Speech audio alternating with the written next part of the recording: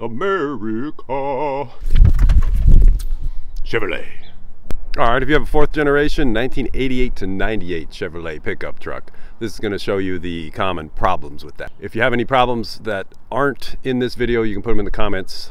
This is mostly a guide for somebody who just got one of these trucks and just wants to know what to look out for, or if you are thinking of buying one of these, this is what to look out for. Great trucks overall. There's just a few little problems. I know also you Ford guys in your uncle's cabin in Gatlinburg are going to be writing nasty comments about how Fords are better, so I welcome that too. Let's see what kind of anti-Chevy stuff you can put in the comments. So anyway, let's get started. So the body is galvanized during this generation, which means that you're not going to get rust holes in it, which is good. But the bad thing is, especially the earlier ones closer to 88, you're going to get paint peeling. The paint's going to peel off just in chunks. Like you can see, it's just cracking and coming off like that. This one is actually, it's just got a couple of bad spots there on the hood, but on some of them I've seen the whole body go, and that's kind of hard to paint over. In my case, you can see I just have a can of spray paint that matches the color and I just spray it. It's an old truck, so I don't really care.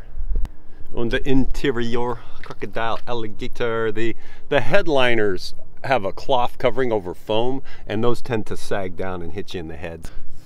So you either have to buy a new one, or in my case, I just peeled all the cloth off and painted the foam gray, and it blends in well enough.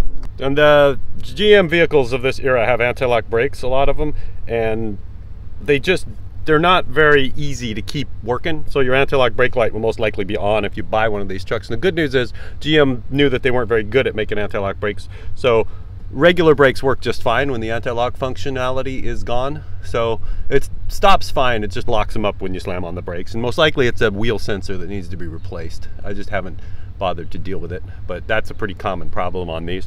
The air conditioning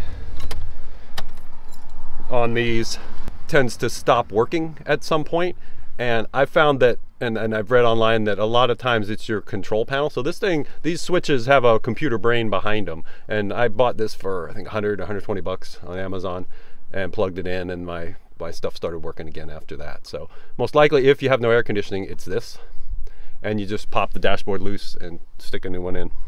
On the earlier models, this one's a 95 and the door handle is reasonably strong, but it's still kind of flimsy pot metal, so these tend to break, especially if you have one closer to 1988. Window motors also tend to go out. I had to replace 2 of them on my 91 van. Again, I think they might have improved it as you get into the mid-90s, but the early ones, your window motors are going to be a problem sooner or later. Well, the fuel pump tends to go bad around 100,000 miles, and it is on top of the gas tank, so you have to drop your gas tank down to replace it. I would recommend, if you've got one of these that's got over 100,000 miles on it and you don't know if it's ever been replaced, would be to proactively replace it rather than getting stranded in the middle of the woods somewhere.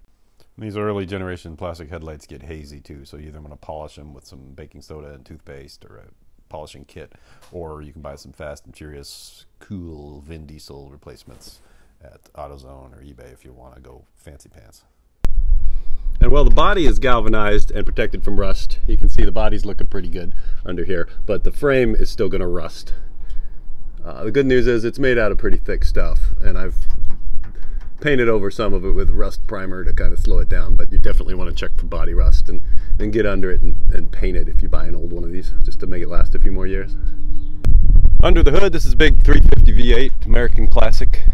They made a cajillion of these motors, and so if you know 350 V8s, you know the common problems.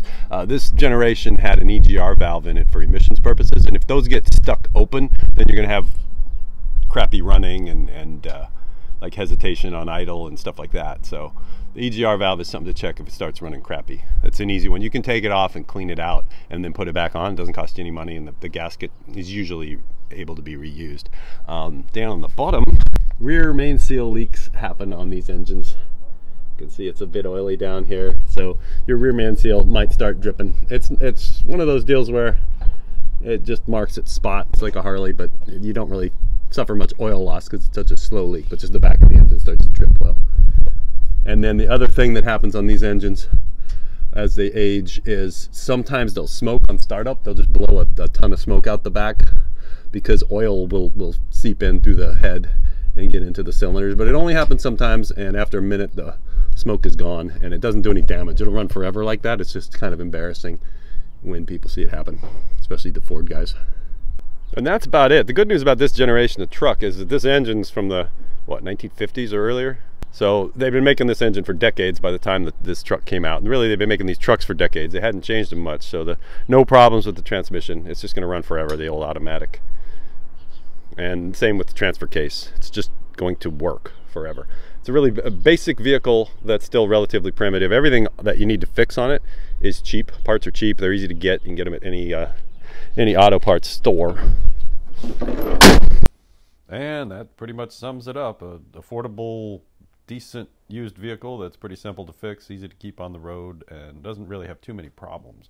I paid $3,200 for this one in 2015, so that's a guideline. This is the Z71 four-wheel drive model. You can get a two-wheel drive model for around $2,000, I think, or $2,500. If you do that, make sure you get the G80 rear locking differential so that you have both wheels spinning when you go in the dirt, and it'll do pretty well in the dirt.